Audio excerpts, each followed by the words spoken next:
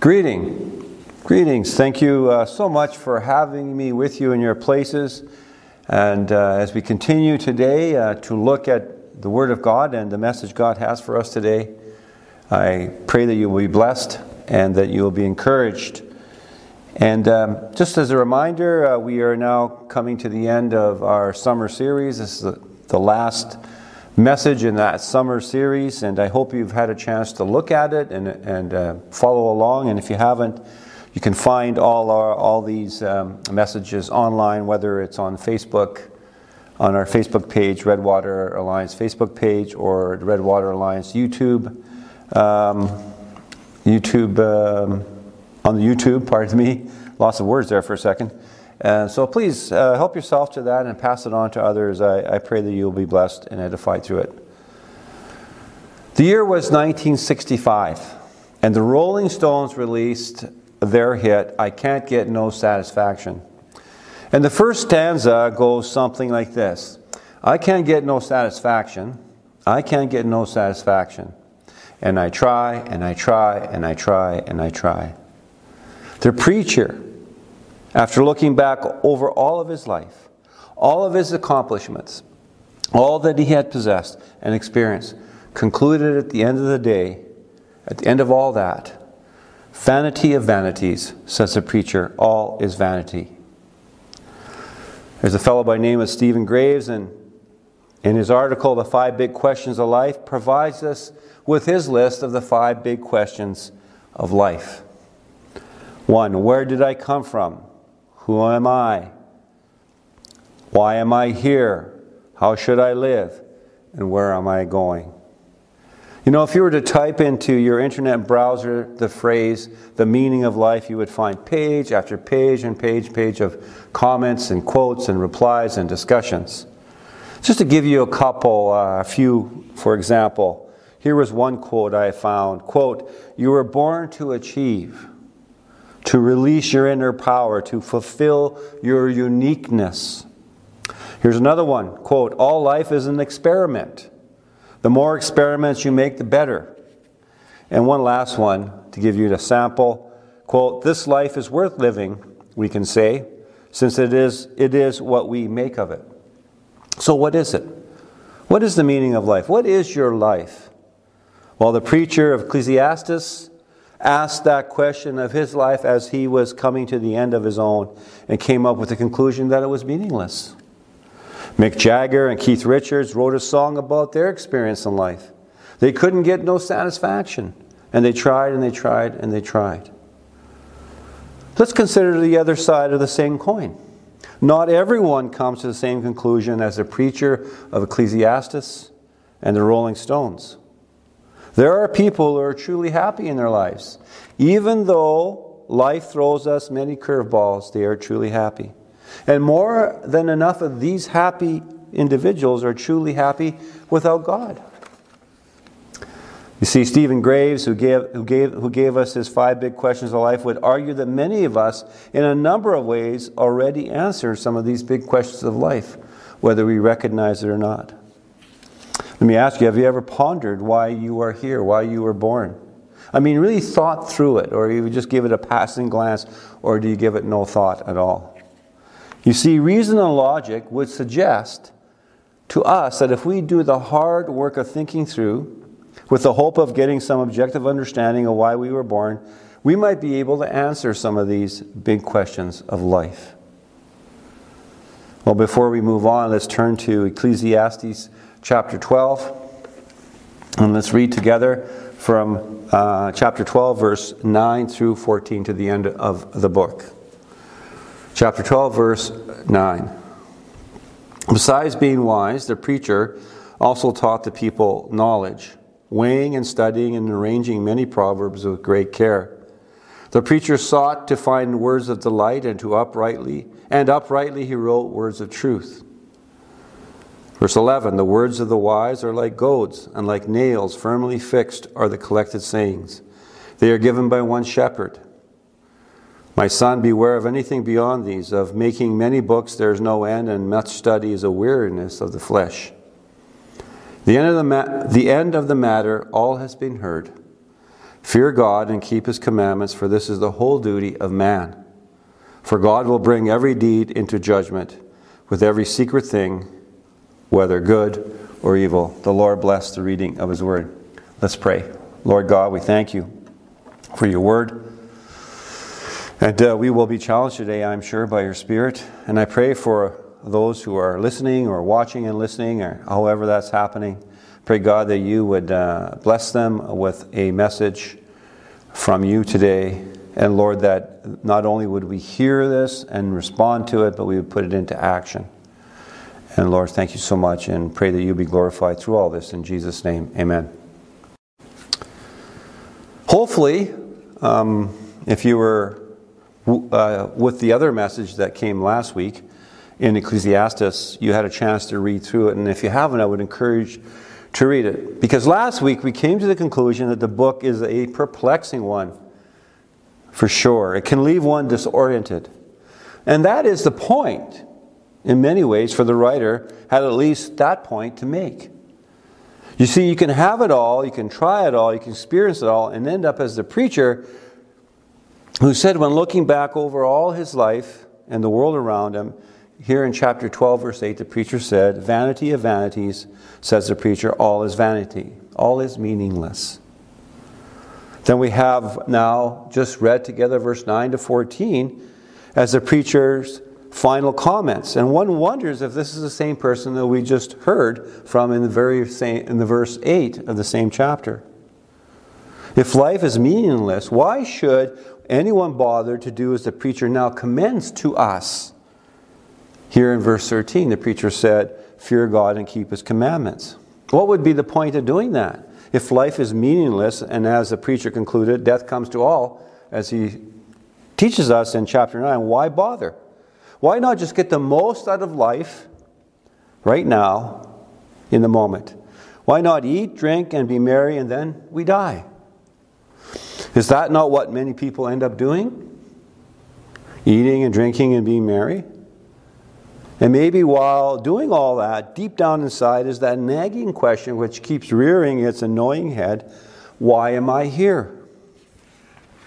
The quintessential hedonist of the 20th century playboy Hugh Hefner answered why I am here when he once said, quote, "The major civilizing force in the world is not religion, it is sex," end quote.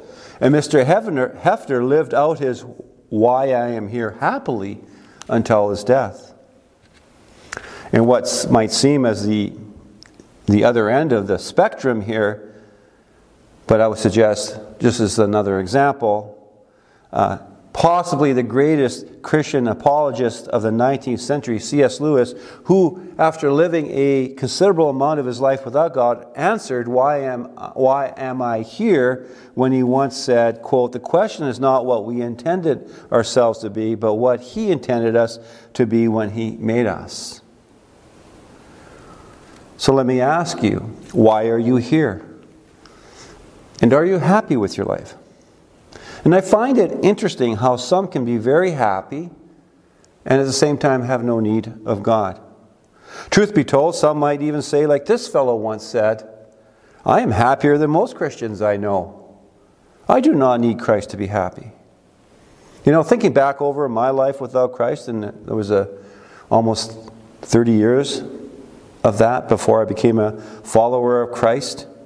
And I can say, honestly, that overall, despite all that was going on in my life, I was a happy fellow in my own way. Greg Morris, in one of his articles, addresses what he calls the happy heathen. I would have called myself a happy heathen. Morris doesn't speculate or give his own thesis regarding the happy heathen. Morris points to the Bible, and rightly so. And there in the Scripture, in the Bible, the Word of God, we find the Apostle Paul, in the book of Acts, and Barnabas entering Lystra.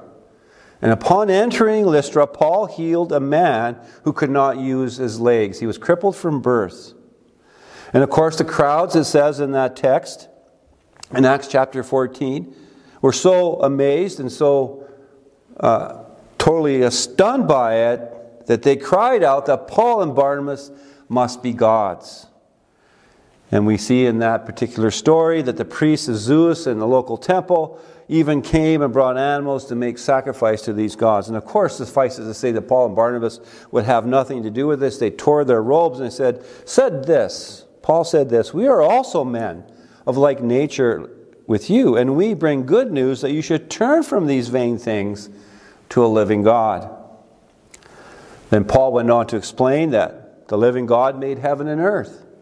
And even though people had walked in their own ways apart from God for many, many, many, many centuries, God had left a witness of himself. And Paul said to the people in Lystra, "For he, that is God, did good by giving you rains from heaven and fruitful season, satisfying your hearts with food and gladness." You'll find that in Acts chapter 14, verse 17.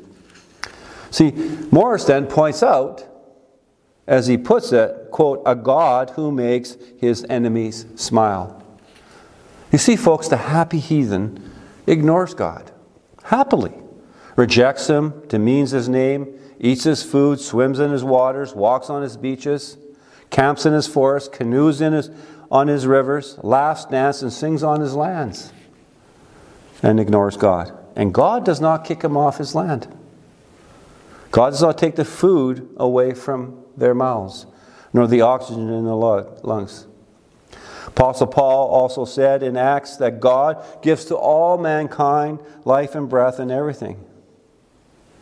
And as I was thinking about that, I was also thinking about believers and how hard it is for the self-righteous Christian.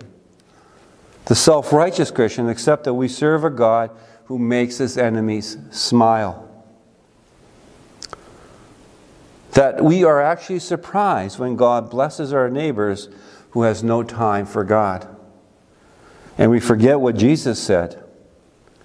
As followers of Christ, as followers of Jesus, as born again, Spirit-filled people of God, he said, "Love your enemies and pray for those who persecute you, so that you may be sons of your Father who is in heaven. For he, that is God, makes his sun rise on the evil and on the good, and sends rain on the just and on the unjust." So back to the big question, why am I here? Indeed, Graves was right to suggest that some have already answered the question, why I'm here, not to mention the other big questions of life. Indeed, the answers to these big questions will in many ways dictate how you will live out your life, how you will see the world around you. Let me give you an example, the question of origins. Where did I come from? If I answer that I am a result of chance, that the story of my life began long ago in some primordial soup, then my primary concern will be for my own good. That there is only one thing to do, to eat and drink and be merry. For in the end I will die and be no more.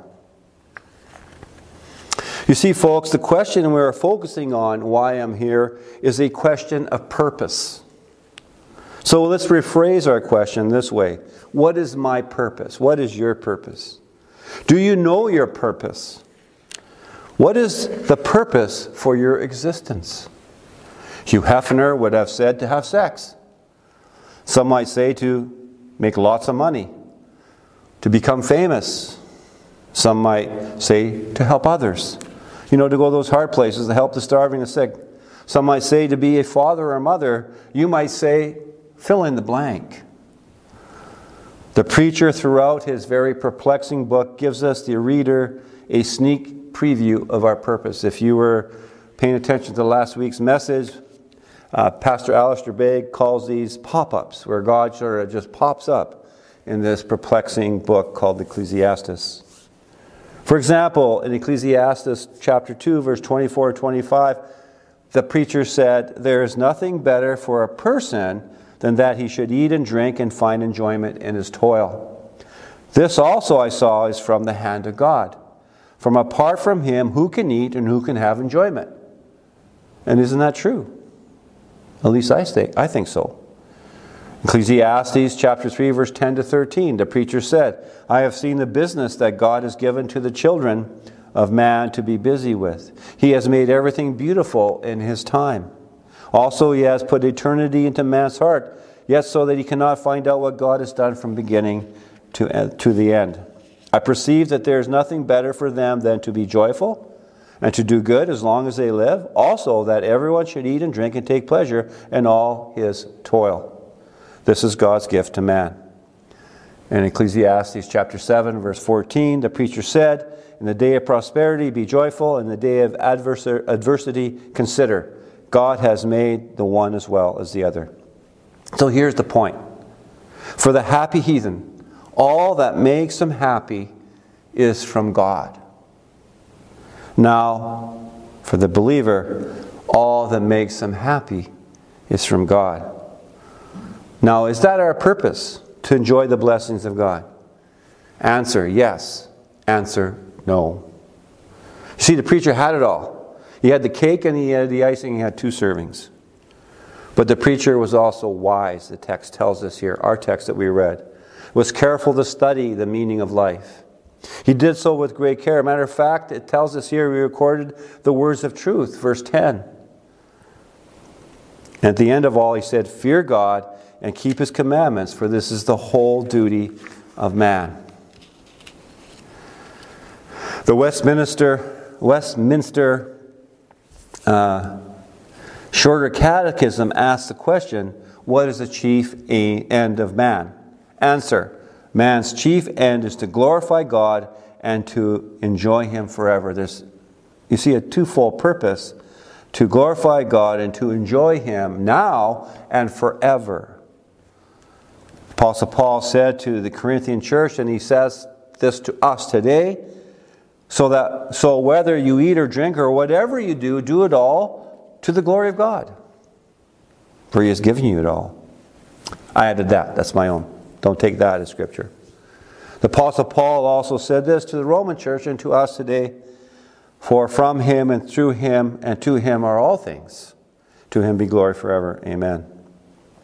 And the psalmist, the wise psalmist, reminds us of our purpose. And it's not to glorify the created things, but the Creator who's the good giver of all things. We read this. We hear this. The psalmist said this, whom have I in heaven but you? And there's nothing on earth that I desire besides you. I have made the Lord God my refuge, that I may tell of all your works. You see, folks, from the very beginning of creation, humanity was created to glorify God. We see this in Genesis chapter 1 where we hear these words. God created a man in His image, and God blessed them. And at the end of it all, God saw everything that He had made, and behold, it was very good. What is your purpose? Why are you here? Why were you born? To glorify God and to enjoy Him forever. Well, folks, now comes the hard question. Are you fulfilling your purpose? Are you fulfilling your purpose? Now, of course, I'm presuming something here. I don't like using the other word. I'm presuming that you are born again, Holy Spirit, follower of Jesus Christ, and you read your Bible, and you pray, and you work in the gifts that God has given you. I'm presuming a lot, maybe. And then I'm asking the question, are you fulfilling your purpose? You see, the meaning of life is all wrapped up in the glory of God. Isaiah the prophet put it this way. Everyone who is called by my name, God speaking through the prophet Isaiah, everyone who is called by my name, whom I created for my glory, whom I formed and made. The whole meaning of life is wrapped up in the glory of God. If you understand this truth, then the answer to the question of origin follows. Where did I come from? Well, Isaiah tells us, God created you for His glory. God formed you and made you for His glory. If you understand your purpose is to glorify God and enjoy Him forever, then the question of identity, who I am, is answered. The Apostle Paul said, if anyone is in Christ, he is a new creation. The old has passed away. Behold, the new has come. All this from God. John, in his first letter, said this, see what kind of love the Father has given to us, that we should be called children of God. And so we are. You are in Christ, and God calls you His son or daughter. And I'll just throw one more in for the road, a little one here. Paul encouraged the church in Philippi to stay the course. They were under stress and pressure from the culture around them. He said, stay the course, press on toward the goal of the upward call of God, he said, in Christ Jesus. He reminded them, because of Christ, their citizenship was no longer on earth, but in heaven. For Paul said, but our citizenship is in heaven, and from it we await a Savior, the Lord Jesus Christ, who will transform our lowly bodies to be like His glorious body, by the power that enables Him even to subject all things to Himself. If you are a born-again believer, Spirit-filled, you are a new creation. God calls you His very own child, and your citizenship is in heaven. And this brings us to another question. If this is true, then how should we live? Friends, this is a question of morality and ethics. And I point you simply to the preacher's own words. Fear God and keep His commandments. You know, I mentioned last week, and I'll mention it again, it's possible to misunderstand what it means to fear God. And we can go sideways on this. It can really create a problem in our lives. One commentator put it this way concerning the fear of God. Quote, to live in the fear of God is to be truly human. In other words, someone once said, quote, we are mortal and weak, but He is almighty. This brings up another question. How do we do this fear of God? How do we do this fear of God well? Well, I can simply just give you one word. Obey. Obey what? God's commandments. We go back to the Old Testament, the time of Israel, when Moses gave Israel the Ten Commandments. And we look into that particular story. We find that in Exodus chapter 20. And God was there present. And the people heard the thunder, and they saw the lightning, flashes of lightning, the sound of the trumpet, and the mountain smoking. And Moses writes, the people were afraid and trembled, and they stood far off, and so rightly they should, and so rightly should we, if we had been there.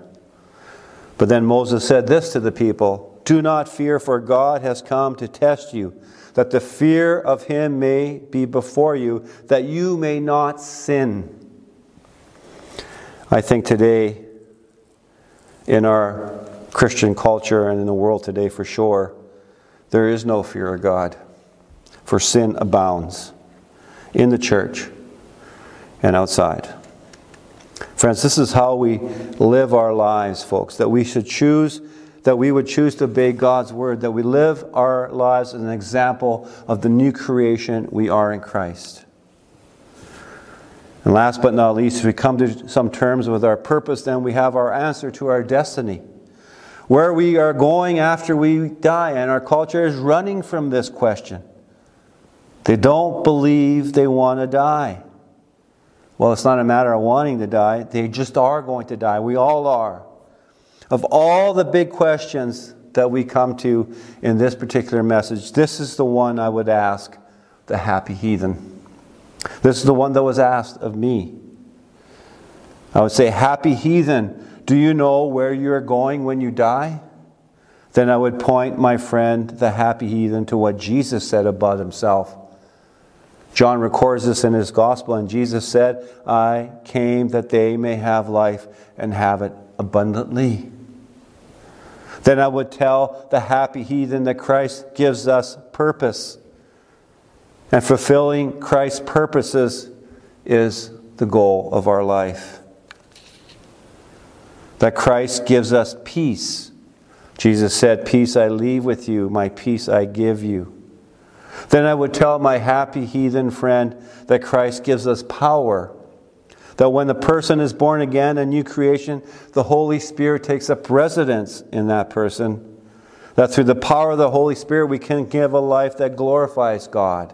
A life that enjoys the presence of Christ every day and then forever. And finally, the most amazing and wondrous thing of all, I would tell my happy heathen friend that God in His amazing mercy and grace freely pardons us through Christ. For Paul said the free gift of God is eternal life in Christ Jesus our Lord. That the blood of Christ paid for my sin and yours. And thanks be to God for the blood of Christ which paid for your sin and mine. For the preacher reminds us here in the very last verse, God will bring every deed into judgment with every secret thing, whether good or evil. Friends, purpose, peace, power, and pardon, all from God, can be yours. Fear God and keep His commandments, for this is the whole duty of man. Let's pray. Father, thank you so much for this wonderful, wonderful book, Ecclesiastes. Perplexing, disorienting, but so much truth about our lives and the purpose of our lives that we can find here. I pray for my brothers and sisters. I pray, God, you would bless them, top of their heads to the bottoms of their feet, and everywhere in between. And God, for those who are listening to this by chance or by your very will, that are not followers of Christ, that are happy heathens, I pray, God, that they would hear that you have a purpose for them and that they are called to that purpose if they would surrender their lives to you. Thank you, Lord, for all these things. In Jesus' name, amen. Have a great time, great day. Shalom.